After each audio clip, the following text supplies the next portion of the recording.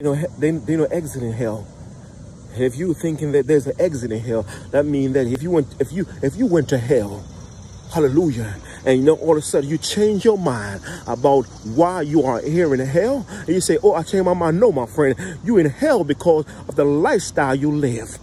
You in hell because you damn God. You in hell because you didn't believe in God. You in hell because you didn't believe in the Bible. You in hell because, glory to God, you decided to live the life that you think is right. Not a life that according to the word of God. So you in hell because you think that the life you live is the life that, glory to God, you ought to live, my friend. I stopped by to tell you, my friend, there's no exit in hell. You can't go to hell and then say, oops, I'm in the wrong place. He coming out. No, my friend, you're going to be there for eternity. And you can't say God is a mean God. God is a monster. He's no monster because he's given all the opportunity. He given us his son, and his son is Jesus. Hey, glory to God. So they know exit in hell.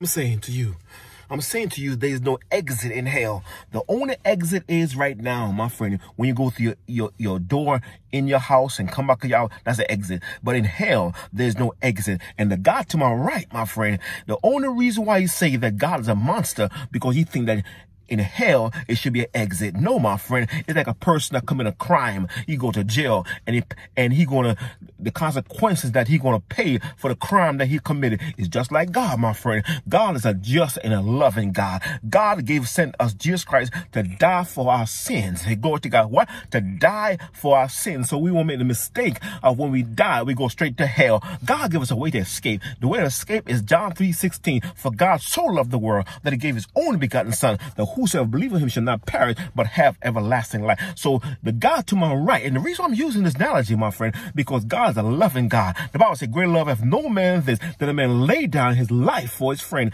Ye are my friends if you do whatsoever I command you. So God gives us a commandment of love. Hey, go to God. I'm so glad, my friend, we are not in the old dispensation. The old dispensation will kill the witches. The old dispensation will slaughter all the witches, because the Bible says, suffer not a witch to live. What I'm saying to you, my friend, there's no exit in hell. Right now, you should not be thinking about going to hell, because once you're in hell, you ain't getting out. And we look at the Bible of Luke, the 16th chapter, verse 1931. The Bible says this man went to hell, and he asked Father Abraham, and we come back to Father Abraham, send somebody up there, glory to God, so I can tell him that this place called hell is real. What I'm saying to you is watching my video, my friend, I'm telling you that hell is real. Why hell is real? Because the Bible talk about hell. The Bible talk about how not to go to hell, how to escape hell.